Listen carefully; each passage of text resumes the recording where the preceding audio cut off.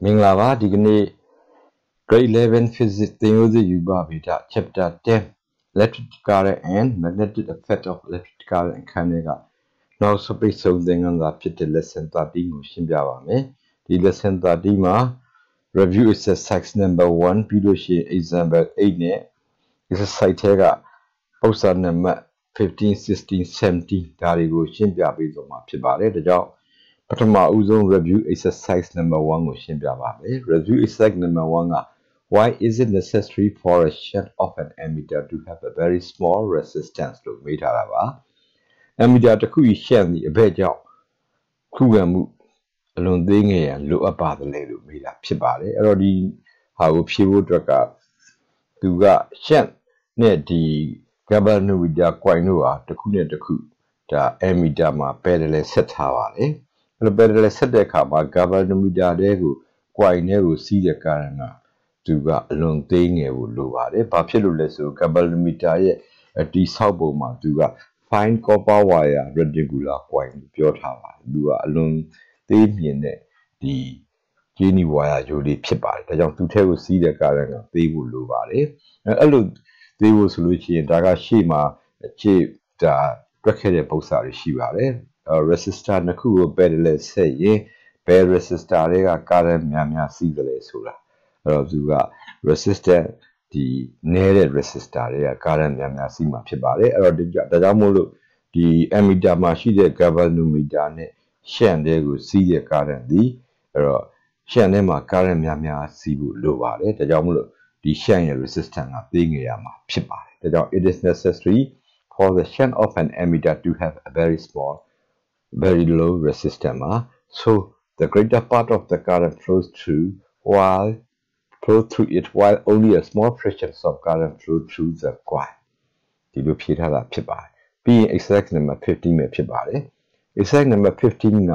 how must a moving coil galvanometer be modified to convert it into a voltmeter? Galvanometer to cool voltmeter to cool together pubing moment be dishonoring my little made up pibare. A daga leve bomida and in a peer solution to a bomida yet the resistance are very large bar. Resistance yala on resistor to ga below say let's see say the sheba to obtain large resistance. Resistors are connected in series superior. The resistor series parallel combination ma pure with that piba. A bomida pitching is resistant yama pibare, or a miavo dress way do high resistant resistor to coonet, the nibio multiplier resistor, or not to net below sebia, the CD sabian are pie, and the moving quite galvanometer to kugo bomida pianing pibare, the damu pidi, a moving quite galvanometer must be modified to convert it into a bomida by connecting a wire of high resistance in CD with its coil. Moving quite galvanometer to cool to bomida piamu dragaro, the resistance yard wire to cool it. သူ့ရဲ့ coil ကို CD ဆက်ခြင်းအဖြစ်ပြောင်းပေးနိုင်တယ်လို့ဖြေဆိုပေးတာဖြစ်ပါတယ်အဲ့တော့သူတို့ပြီးရင်တော့နောက်တစ်ခုက example number 8 ပဲဖြစ်ပါတယ် example 8 က a galvanometer has a resistance of 2 ohm and gives a full scale deflection when a current of 1 milliampere flows through it. How can it be converted for you as an ammeter reading up to 10 ampere and to a voltmeter reading up to 50 volt? ပု္ပ္ပစာကပြောတာကခုခံမှု2 ohm ရှိတဲ့ဒီ coin ရွေး galvanometer တစ်ခု၏ coin တွင်လျှက်စီးကြောင်း1 milliampere စီးသောချိန်တွင်၎င်း၏တိုင်းတာနိုင်မှုအများဆုံး full scale deflection ဖြစ်တယ်လို့ပြောပါတယ်နော်နံပါတ်1ကလျှက်စီးကြောင်း10 milliampere နဲ့နံပါတ်2ကပိုတစ်ချက်ခြားနာခြင်း50 volt တို့ကိုတိုင်းတာနိုင်ရန်မြည်သည့်ပြုပြင်မှုမှန်မှုတွေပြုလုပ်ပေးရမယ်လို့ပြောတာပါအဲ့တော့ဒီမှာကသူပေးထားချက်တွေကပထမတစ်ခုကဒီ galvanometer ရဲ့ resistance ပါဒါကြောင့်မို့လို့သူ့ကို resistance of the galvanometer RG က2 ohm ပဲဖြစ်ပါလိမ့်မယ်ပြီးရင်ဒီ galvanometer coil နဲ့ကိုစီးတဲ့ current က small i ပါသူက small i is equal to 1 milliampere သူ့ကို ampere unit ပြောင်းလိုက်မယ်ဆိုတော့1 into 10 to the power minus 3 ampere ပဲဖြစ်ပါအဲ့တော့ဒီနံပါတ်1မှာသူက ဘာဖြစ်သုံးနေတာလဲဆိုလို့ရှိရင်ကာရန်က10 ampere သုံးနေတယ်ဆိုတော့သူက ammeter အဖြစ်သုံးမှာဖြစ်ပါတယ်ဒါကြောင့်မို့လို့ဒါ ammeter ရဲ့ပုံလေးကိုအရင်စဉ်းစားကြည့်ပါမယ်အဲ့တော့ဒီ ammeter ရဲ့ပုံလေးအရာဆိုလို့ရှိရင်တော့သူကဒီ galvanometer coin G နဲ့နော် resistor RG ရှိတဲ့ galvanometer နဲ့ရှန့်တို့ကိုနော်အဲ့တော့ small resistance ရှိတဲ့ရှန့်တို့ကိုအခုပုံမှာမြင်ရတဲ့အတိုင်း parallel ဆက်တာဖြစ်ပါတယ်ဒါကြောင့် for an ammeter ဒီပုံမှာ parallel ဆက်လို့ potential difference တူပါမယ်ဒါကြောင့်မို့လို့ potential difference နော်အပေါ်ကဒီ galvanometer မှာဖြစ်ပေါ်နေတဲ့ potential difference ဒီ small I RG ဖြစ်ပြီးတော့အောက်ကရှန့်မှာဖြစ်နေတဲ့ potential difference ဒီ capital I minus small I into R ဖြစ်ပါတယ်။အော်ဒီကမှဒီတက်ဆင်ရမယ်ရှန့်ရဲ့ resistance ကိုတွက်မယ်ဆိုရင် R is equal to က I RG divided by capital I minus small I မှာအော်ဒီတန်မိုးတွေအားလုံးကပေးထားခြင်းမှာရှိပြီးသားဖြစ်ပါတယ်။သူတို့ကိုအစားသွင်းပြီးရှင်းမယ်ဆိုရင် I ဟာ 2.0 into 10 to the power minus 4 ohm ဆိုတဲ့အဖြေကိုရမှာဖြစ်ပါတယ်။အော်ဒါကြောင့်မလို့သူကအလွန်သေးငယ်တဲ့ resistance ပဲဖြစ်ပါတယ်ဒါကြောင့် the shunt of resistance R small r is equal to 2.0 into 10 to the power minus 4 ohm is to be connected in parallel with coil of galvanometer of resistance RG အဲ့တော့ဘလို့ဒါ modify လုပ်ပေးရမလဲဆိုရင်ဒါ resistance 2.0 into 10 to the power minus 4 ohm ရှိတဲ့ရှန့်လေးတစ်ခုကိုဒီ galvanometer and the resistance RG ရှိတဲ့ galvanometer နဲ့ parallel ဆက်ပေးရမယ်လို့ပြောတာဖြစ်ပါတယ်အဲ့ဒါပြီးတော့ဒုတိယမေးခွန်းဖြစ်တဲ့နံပါတ်1ကိုကြည့်ပါနံပါတ်2ကတော့ potential difference ကိုတိုင်းနေတာအဲ့တော့ဒီမှာရှိတဲ့ galvanometer ရဲ့ resistance တို့ galvanometer point တွင်းရှိတဲ့ current တို့ကဒါငကိုပေးထားချက်တယ်အဲ့တော့တိုင်းနေတဲ့ကောင်ကဘယ်လောက်ထိတိုင်းနေတာလဲ B is equal to 50 volt ထိတိုင်းနေတာ V ကိုတိုင်းမယ်ဆိုတော့ဒါက voltmeter ဖြစ်ပါတယ်ဒါကြောင့် voltmeter ရဲ့ဒီ circuit ကလေးကိုပြန်ဆွဲပြီးစဉ်းစားကြည့်ပါမယ်အဲ့တော့ဒီမှာ galvanometer ကို voltmeter ဖြစ်အောင်ကဒီ galvanometer ကြီးကို high resistance ရှိတဲ့ resistor တစ်လုံးနဲ့အခုပုံမှာမြင်ရတဲ့အတိုင်း series ဆက်တာဖြစ်ပါတယ်เนาะဒါကြောင့်မလို့ for a voltmeter အဲ့တော့ဒီမှာ series ဆက်တယ်ဆိုတော့သူက B ကပေါင်းအောင်မှာဖြစ်ပါတယ်အဲ့တော့ B is equal to က BG plus BR ပဲဖြစ်ပါတယ်ဒီနေရာမှာအဲ့တော့ BG ဟာ ohms law အရ small I RG ဖြစ်ပြီးတော့ BR ဟာ small I capital R ဖြစ်ပါတယ်အဲ့တော့စီးတဲ့ current က small I ကြီးပဲအတူတူပဲ same current စီးတာပါအဲ့တော့ဒီကမှတစ်ဆင့်အဲ့တော့ဒီမှာတက်ဆင်ရမယ် multiplier resistor ရဲ့တန်ဖိုး R ရဲ့တန်ဖိုးကိုတွက်မယ်ဆိုရင် R is equal to B divided by small I minus RG ပဲရပါအဲ့တော့ဒီမှာပေးထားချက်မှာရှိနေတဲ့ B တန်ဖိုးတွေ small I တန်ဖိုးတွေပြီးလို့ရှိရင် R ရဲ့တန်ဖိုးများကိုအစားသွင်းပါသူတို့ကိုအစားသွင်းပြီးတော့ဒါလေးကိုရှင်းလိုက်မယ်ဆိုရင်ရရှိမယ့်အဖြေက49,998 ohm ဆိုတဲ့အဖြေကိုရမှာဖြစ်ပါတယ်အဲ့တော့ဒီအဖြေလေးကဘယ်လောက်နဲ့တူတော့ဆိုလို့ရှိရင်ဒါ50,000 လောက်ပဲဖြစ်နေတဲ့ကြောင့်ဒါကြောင့် R nearly equal to 50 kilo ohm ဒီလိုလေးဖြည့်ဆိုပေးတာဖြစ်ပါတယ်ဒါကြောင့်မို့လို့ဘယ်လိုလုပ်ရမလဲဆိုရင် the high resistance resistor are nearly equal to 50 ohm is to be connected in series with coil of galvanometer of resistance RG လို့ဖြေတာဖြစ်ပါတယ်ဘယ်လိုဆက်တယ်လဲဆိုတာကရှေ့မှာပုံလေးဆွဲထားတော့ပုံလေးကြည့်ပြီးဒါ series ဆက်ရမယ်ဆိုတာတန်းပြီးတော့ဒါမမားမြင်ဖြည့်ဆိုနိုင်မှာဖြစ်ပါတယ်ပြီးရင်တော့နောက်တစ်ခုကတော့ exercise number 16ပဲဖြစ်ပါတယ်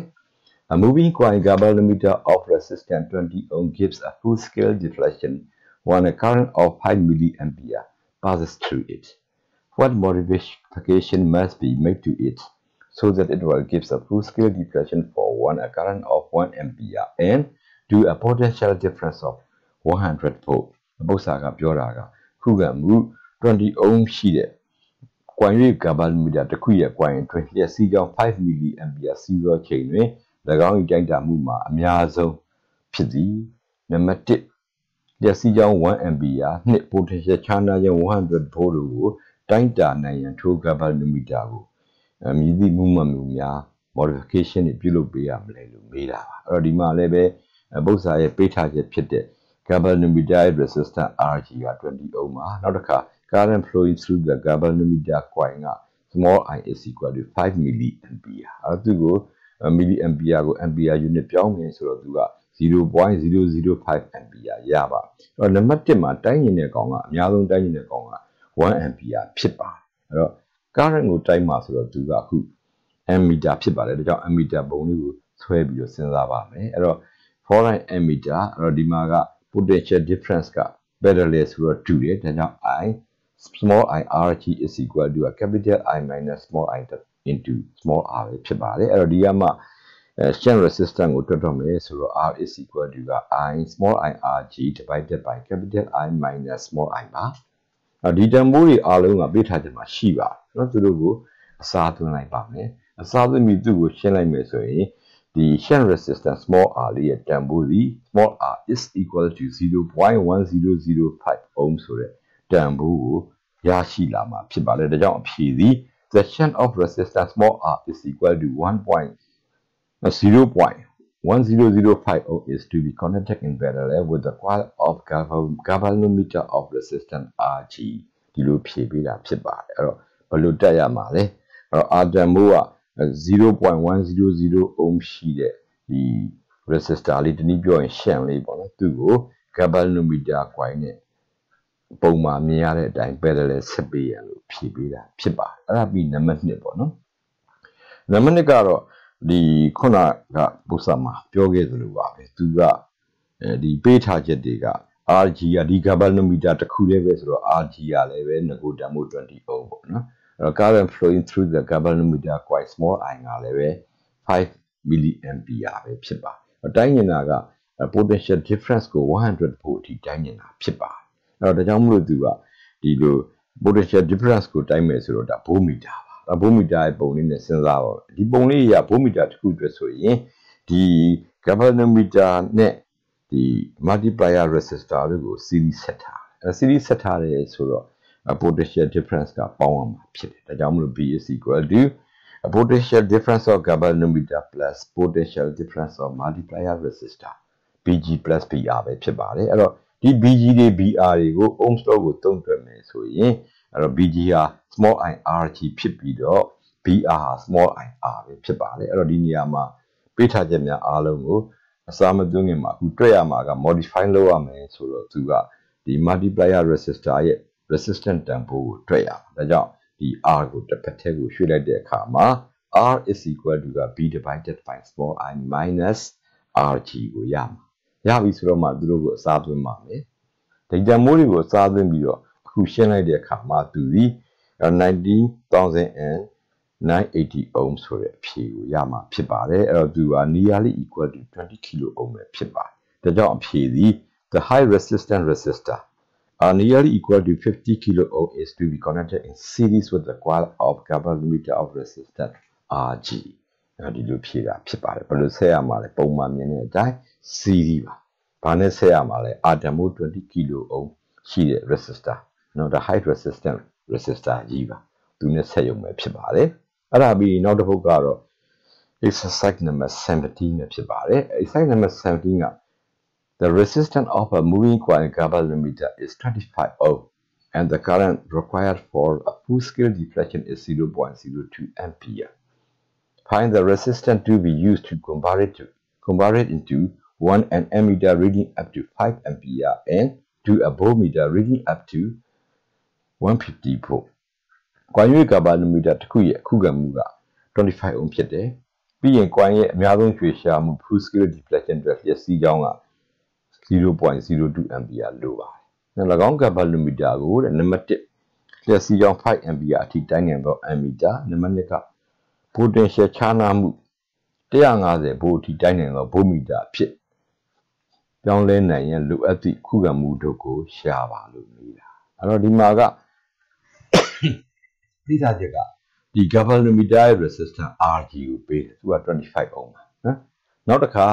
full scale deflection ဖြစ်ဖို့အတွက်ဒီ galvanometer coil နဲ့ကိုစီးမဲ့ current small I ကိုပေးတယ်သူကတော့ 0.02 ampere ပဲဖြစ်ပါတယ်အဲ့တော့နံပါတ်1မှာသူကဒီ I တန်ဖိုးသူက1 ampere အထိတိုင်းနေတာဒါကြောင့် capital I is equal to 1 ampere ပါအဲ့တော့ current I ကိုတိုင်းမယ်ဆိုတော့သူက ammeter ပါအဲ့တော့ ammeter ပုံလေးကိုခုလိုပုံချမ်းလေးပေါ့ဒါလေးကချိန်သိမကြပါဘူးနော်ပြန်ဆွဲစီခြင်းပါရှေ့ကပုံတွေကိုလည်းဒါရေးဆွဲလေ့ကျင့်ပြီးသားဖြစ်သွားအောင်နော်အဲ့တော့ ဒါလေးကိုဆွဲလိုက်ပြီးဆိုရင်ဒီဟာလေးက ammeter လေးအဲ့တော့ foreign ammeter ဒီမှာကြည့်လိုက်မယ်အဲ့ galvanometer နဲ့ဒီ shunt resistor small r တို့က parallel set နော် parallel set ရင်ဘာတူလဲ b တူတာပေါ့နော်အဲ့ဒီတူတဲ့ b ကိုအပေါ်ပါရှိတဲ့ဒီ b က small I rg ဖြစ်ပြီးတော့အောက်မှာရှိတဲ့ကောင်ကပုံမှန်မြင်ရတဲ့အတိုင်း capital I minus small I into small r ဖြစ်ပါအဲ့တော့ဒီကမှဘာကိုတွေ့ရမှာလဲဆိုတော့ဒီမှာတက်ဆင်ရမယ်ဒီ shunt resistance values ကိုတွေ့ရမှာ small r ကိုတွေ့ရဒါကြောင့်မလို့ small r is equal to small I rg divided by capital I minus small I ပါဒါကိုရပြီဆိုတော့ပေးထားခြင်းမှာရှိတဲ့သက်ဆိုင်ရာတန်ဖိုးအသီးသီးကိုအစားသွင်းလိုက်ပါမယ်သူ့ကိုရှင်းလိုက်တဲ့အခါမှာ small r is equal to 0.1004 ohm ဆိုတဲ့အဖြေကိုရဒီမှာရပြီဆိုတော့ပုံကိုကြည့်လိုက်ပေါ့ဒီ small r လေးကသူကနော် galvanometer ဒီ resistance rg ရှိတဲ့ galvanometer နဲ့ဘယ်လိုဆက်ထားတော့ parallel ဆက်ထားတယ်ဒါကြောင့်မလို့အဖြေကြီး the shunt of resistance small r equal to 0.1004 ohm is to be connected in parallel with the coil of galvanometer of resistance rg ဒီလိုဖြေပေးတာဖြစ်ပါအဲ့ဒါပြီးနောက်တစ်ခုကနံပါတ်2ပေါ့နော်နံပါတ်2ကတော့ဒီ galvanometer ကဒီတစ်လုံးနဲ့ပဲဆိုတော့သူ့ရဲ့ငကိုပေးထားတဲ့တန်ဖိုးတွေတိုင်းပြန်သုံးနော်ဒါပေမဲ့ဒီမှာ potential difference ကိုတိုင်းကျင်တာဘယ်လောက်ထိတိုင်းကျင်တာလဲဆို150ဖို့ထိတိုင်းကျင်တာနော်အဲ့တော့ဒီမှာ potential difference ကိုတိုင်းမယ်ဆိုတော့သူက voltmeter ဖြစ်သွားပြီဒါ voltmeter ရဲ့circuit ကလေးကိုပြန်ဆွဲဒီ circuit လေးမှာကြည့်မယ်ဒါ voltmeter အတွက်ဆိုလို့ရှိရင်သူက series ဆက်ထားတာကိုမြင်ရမှာဖြစ်ပါတယ်အဲ့လို series ဆက်ထားတဲ့အတွက်ကြောင့် B ဟာတစ်ခုစီရဲ့ဒီ B values များကိုပေါင်းပေးရမှာဖြစ်တယ်ဒါကြောင့် B is equal to က potential difference across the galvanometer Bg plus potential difference across the multiplier resistor Br လို့ပဲဖြစ်ပါတယ်အဲ့တော့ဒီဟာလေးကို ohms law ကိုသုံးလိုက်မယ်ဆိုတော့ B ညီကရင် small I rg plus small I r ဖြစ်ပါတယ်အဲ့တော့ဒီနေရာမှာသိကျင်တာကဒီတက်ဆင်ရမယ် resistance ရဲ့ resistor value resistor ရဲ့ resistance value ကိုသိကျင်တာဆိုတော့ဒီ r ကိုတစ်ဖက်ထဲရွှေ့ရမှာဖြစ်တယ်အဲ့တော့ r ကိုတစ်ဖက်ထဲလဲရွှေ့လိုက်တဲ့အခါမှာအဲ့တော့ b divided by small I minus rg ဆိုတာရမယ်အဲ့တော့ဒီပုံစံကြီးကိုတစ်ခါလဲကျက်ပြီးတော့နော် r is equal to b divided by small I minus rg လို့တန်းရည်ပြီးတော့တွက်ရင်လည်းရပါတယ်နော်အဲ့လိုတွက်မယ်ဆိုရင်တော့ဒါကြီးကျက်နေရမှာပေါ့နော်သို့တော့ဒီလိုပုံလေးနဲ့သွားမယ်ဆိုလို့ရှိရင်တော့ဒီပုံလေးကိုကြည့်ပြီးတော့ဒါလေးကကြက်ထားတာတွေမှားမှာဆိုလို့နော်ဒီတိုင်းလေးတွက်သွားရင်ပို့ပြီးတော့အဆင်ပြေမယ်နောက်တစ်ခါအဖြေကိုဖြေတဲ့အခါကျရင် series ဆက်လား parallel ဆက်ရမှာလားဒါကလည်းပုံကြည့်ပြီးဖြေမယ်ဆိုရင်ဒါလုံးဝမမှားနိုင်တဲ့နီလန်တစ်မျိုးပဲဖြစ်တယ်ဒါကြောင့်ဒီပုံလေးတွေနဲ့အခုလိုနည်းနည်းလေးရှေ့အပိုင်းလေးတွေပိုးလာတာပဲဖြစ်ပါတယ်ဒီကိုရောက်ပြီဆိုရင်တော့ပေးထားခြင်းများအားလုံးကိုအစားသွင်းရုံပဲဖြစ်ပါတယ်ဒီပေးထားချက်တွေကိုအစားသွင်းပြီးသူ့ကိုရှင်းလိုက်တဲ့အခါမှာသူဘယ်လောက်ရလဲဆိုရင် R က7475 ohm ဆိုတဲ့အဖြေကိုရအဲ့ဒါဆိုလို့ချင်းဘယ်လိုလုပ်ကြမလဲအဲ့တော့ဒီ potential difference 150 volt ထိတိုင်းနိုင်အောင်ဆိုရင်အဲ့ပေးထားတဲ့ galvanometer ကို resistance တန်ဖိုး7475 ohm ရှိတဲ့ resistor နဲ့ပုံမှန်မြင်ရတဲ့အတိုင်း series ဆက်တယ်ဆိုပြီးဖြေမှားရမရှိတော့ပါဘူးဒါကြောင့်မို့လို့အဖြေသည် the high resistance resistor R equal to 7475 ohm is to be connected in series with the coil of galvanometer of resistance Rg ဒါဆိုရင်ဒီပု္ပ္ပစာအတွက်အဖြေများအားလုံးပြီးဆုံးပြီဖြစ်ပါတယ်အဲ့တော့သင်ခန်းစာကဒီမှာပြီးဆုံးသွားပါပြီအားလုံးပဲကျမ်းမာချမ်းသာကြပါစေ